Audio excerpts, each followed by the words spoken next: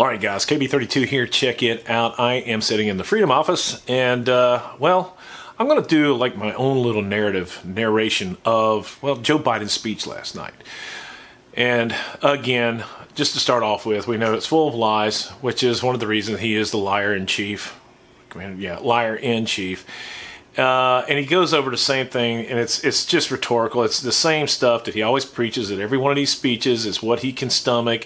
And I got to be quite honest with you, it almost looked like he was falling asleep while giving this damn thing. So anyway, what I wanted to do is I have burned in some highlights. This video is only about the actual part of the speech. I've taken and extracted all the cool parts. It's only about 6 minutes long of him, but we're going to talk to about me talking. In this first part, he talks about the NRA.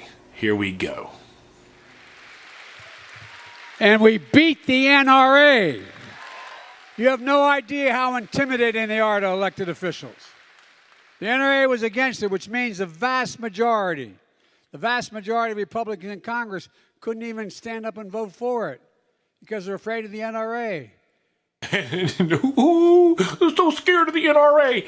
I wish like hell that they would know that the NRA is not really the component that's behind the push to sue the shit out of everybody out there when they infringe on our Second Amendment rights.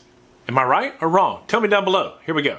And the NRA and the vast majority of congressional Republicans voted against it, saving lives and keeping America safe. But guess what? We took on the NRA, and we're going to take them on again, and we won, and we will win again. I'm not sure why he thinks that it's a great thing to take on the NRA because, again, like I said, they are only a small component. They're a huge moneymaker. They're a huge lobby, but I don't know of any political person who is actually physically scared of the NRA. Gun Owners of Associations of America. That's my go-to branch. Stand by. I'm determined to ban assault weapons in this country. Determined. I did it once before, and I'll do it again. Oh, he's going to ban our assault weapons, which, and by definition, Congress has already determined that about half or 50% of the guns out there are considered assault-style firearms. Your Glock, your HK, your SIG. Even a pistol, anything that can have a removable magazine that stores more than 10 rounds is considered to them to be an assault weapon. And they don't want to take that away from you. Do you trust this guy? The guy that has weaponized the, I don't know, FBI against Donald Trump? Weaponized the IRS? Weaponized the ATF? Going door to door? My ass. This guy, and you see from the people behind him, they're all sitting there thinking like, yes, me. Look at this jackass over here with his fucking fingers crossed. Excuse my French. And I'll do it again. For many of you home, I want to be clear. It's not about taking away anybody's guns. In fact, we should be treating responsible gun owners as examples how every gun owner should behave. But I support the Second Amendment, But the Second Amendment, the rights granted by the Second Amendment are not unlimited. They're not unlimited. And for those brave right-wing Americans who say it's all about keeping America's independent and safe, if you want to fight against the country, you need an F-15. You need something a little more than a gun. The rights provided to us by the Second Amendment are not unlimited. Well, no shit, Sherlock. We've heard this all of our lives since, what, 1938? With the National Firearms Act? You guys started limiting shit there, and I tell you what, I don't know. Man, I might like to have a cannon. It's kind of hard to pull around. If I want one, I want a Vulcan cannon. That's a cannon. Oh, God, please, Lord, if I have to hear the deer Kevlar vest thing one more damn time. Joe, the Second Amendment was not designed around deer hunting. Okay? It was designed about taking out tyranny. Right? Think again there, boss. My dad used to love to hunt in the Poconos when we lived in Scranton. How many deer or bear wearing Kevlar vests? Huh? Not a joke.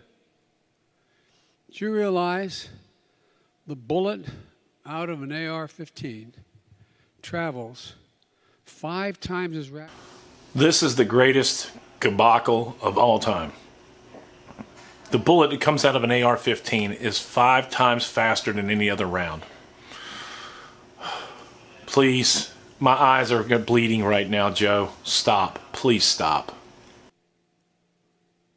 That's why back in 1994, I took on the NRA and passed the assault weapons ban.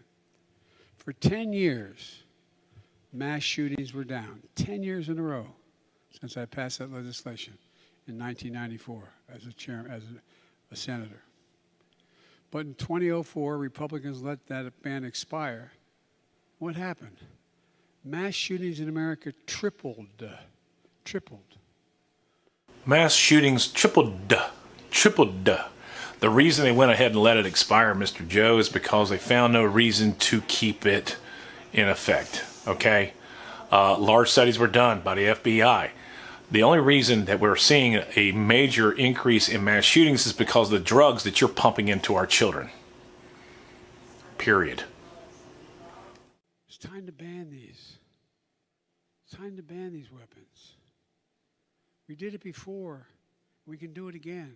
After 7 years, we finally have a Senate-confirmed director of alcohol, tobacco, and firearms responsible for fighting gun crimes. For 7 years, the other team would not let us appoint anyone to that incredibly important job to help local law enforcement, federal law enforcement, identify the ballistics, a whole range of things. For 7 years, we finally got it passed this time out, barely. 7 years because they didn't want anybody in that job. My plan gives the Bureau the funding to hire more agents, to stop gun trafficking. And by the way, there's a lot of states that don't allow you to purchase certain weapons in the state. But just cross the state line and go buy it next door. Bring it across the state line. When I say here, it's always, Farden had to change shirts. We had guests show up at the house. One of the things that I always ask a politician, are you pro-Second Amendment? It's a yes or no question. There is no, yes, I am a pro-Second Amendment advocate, but there is no but. It is what it is. There's enough laws on the books, ladies and gentlemen, to choke a horse. This guy wants to just keep filling them up. It's absolutely crazy. Here we go. Keep guns out. You know what the Mexicans are, Mexico, which has real problems, causing us real problems, you know what their biggest complaint is? Can't we stop gun trafficking across the southern border into Mexico? Let me close with this. A safer America requires all of us to uphold the rule of law, not the rule of any one party or any one person. Let's be clear. You hear some of my friends in the other team talking about political violence and how it's necessary. Think about this now. Did any of you think, even as old as I am, you've ever been in an election where we talk about it's appropriate to use force, political violence in America? It's never appropriate. Never, period. Never, never, never. No one should be encouraged to use political violence. None whatsoever. And look, Donald Trump, I think you need to go back and punch him in the face. Feel like punching him. I'd like to take him behind the gym if I were in high school. If we were in high school, I'd take him behind the gym and beat the hell out of him. No, I wish we were in high school, I could take him behind the gym. I will go and take Trump out tonight. Take him out now. When was the last time an actor assassinated a president? They're still going to have to go out and put a bullet in Donald. And you push back on them, and you tell them they're not welcome anymore, anywhere. I have thought an awful lot about blowing up the White House. Please get up in the face of some Congress people. People will do what they do. I want to tell you, Gorsuch, I want to tell you, Kavanaugh, you have released the whirlwind, and you will pay the price. If you had to be stuck in an elevator with either President Trump, Mike Pence, or Jeff Sessions, who would it be? Does one of us have to come out alive?